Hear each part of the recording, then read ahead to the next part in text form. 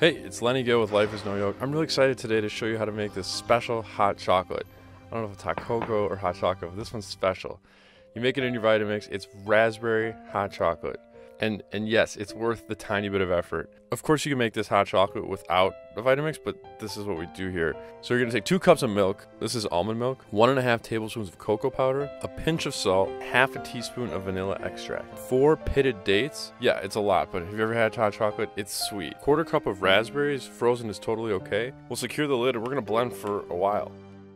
I'm gonna use a soup setting, and no, there's no heating mechanism, it's just friction. So like when you rub your hands together, you feel that warmth. That's what's happening with the blades. Just friction spinning 2400 RPM.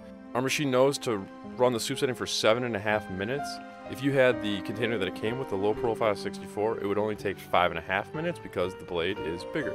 And you are now free to leave the room and do something productive or fun or whatever. If you want to come back and feel the heat, you can just put your hands on the container. It's insulated so it won't burn your hands, but it's kind of cool to feel the hot cocoa heating up. Okay, now that you have done something productive, maybe your outdoor gear is put away, your boots, your hats, your mittens, or you just like hung out for 5 minutes, come back, take the lid off slowly and enjoy the steam, and then enjoy some special hot chocolate.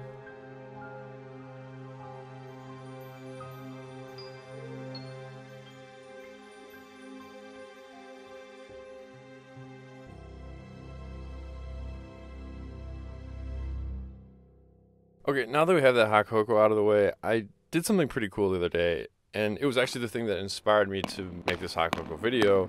And here's what it was. You know how when the lakes freeze, it's not really a giant sheet of ice. It is, but there's usually a bunch of snow on top. So it's more like a giant tundra than it is a big ice rink. And then when the snow melts, the ice is still there, but it's not safe to walk on.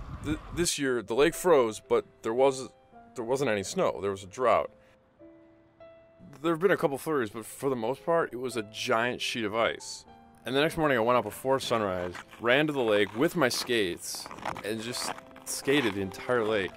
The only sounds were the wind and my skates on the ice.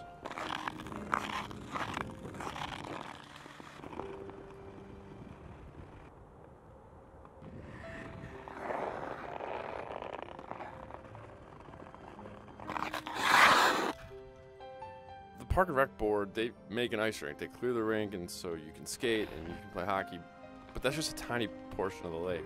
This was nothing like that. This was special.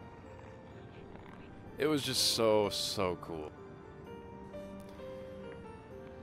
Cheers to that little bit of extra effort. Plunge. And special.